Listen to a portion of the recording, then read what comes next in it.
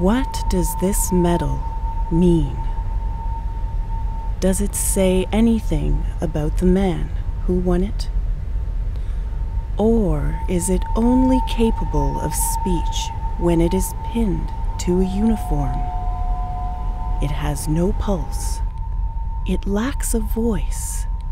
Yet, it has a story to tell. Listen.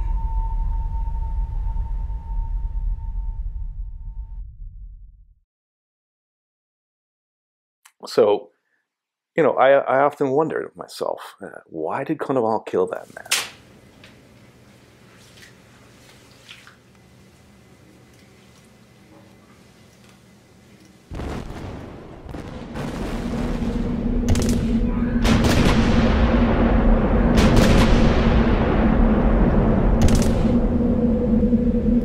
On a peaceful summer day, among the first since the Great War, Filip Konowal, with a single thrust of a knife, kills a man. Calm and restrained, Konowal tells the police, "I've killed 52 of them. This makes 53. So this is a little booklet that we published about Filip Konowal. It's actually the second edition. On this side, you actually see the bas-relief that we placed at his home village in Kutkiewicz in Ukraine. Filip Konowal was an immigrant who came to Canada in 1913. He left a small village called Kutkiewicz, which is in central Ukraine. So, like many other Ukrainians, he immigrated to Canada in the expectation that he'd be able to earn some money and either send it back home or eventually bring his wife and child here, or more likely than not, just earn enough to be able to buy land and improve his lot in life in Ukraine, then under Russian occupation, and build himself a better life there. He did it. He killed him. Konowal killed him. Konowal is felling trees in the Ottawa Valley when war is declared. He enlists in the Canadian Expeditionary Force. He's back in the world he had just left. He survives the Battle of the Somme with 60,000 casualties in the first hour. He survives the battle at Vimy Ridge with 10,000 Canadian casualties in 6 days. When, of course, he got to the front, he found the same conditions that so many hundreds of thousands of other Canadians found. Horrific trench warfare, extreme loss of life, all the traumas affected with the war that we know the First World War turned out to be.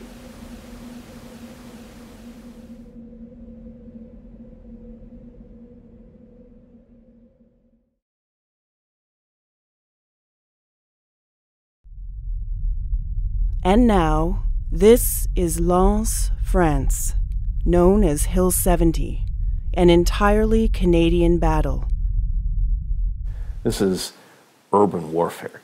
It's even worse than trenches, because you're in the dark, you're in the dust, there's screaming, there's fighting, there are bombs going off, there are people dying, there are people bleeding all over the place. You're moving from cellar to cellar in the dark, in the dust, in the noise, with a knife. You're jumping into trenches and into craters, and you're encountering 4 or 5 men who are probably just as scared as you are and just as pumped as you are, and you're butchering them with a knife, with a bayonet. Can't get more close and personal than that.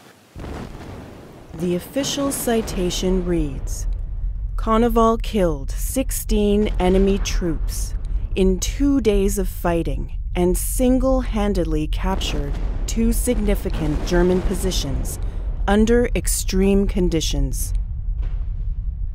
Konowal lifts his head above the trench. A sniper fires.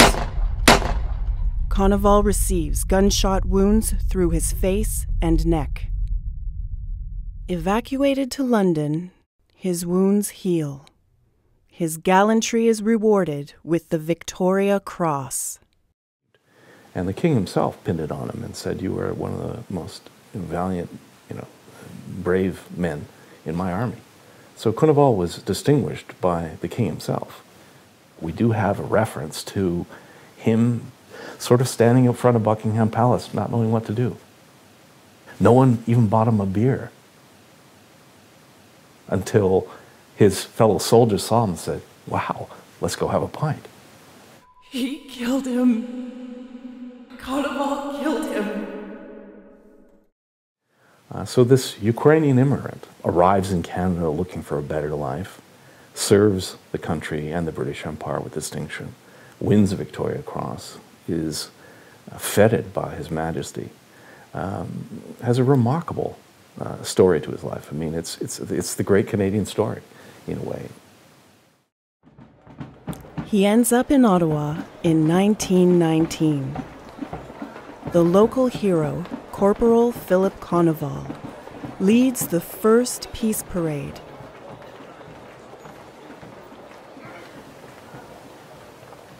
There's the story that his friend was involved in some kind of altercation. Konowal chased the assailant back to his home. That Konowal had a knife in his hand, that he ran it through the door into the man's heart, killing him instantly. Konowal says, "I've killed 52 of them. This makes 53. What's one more?"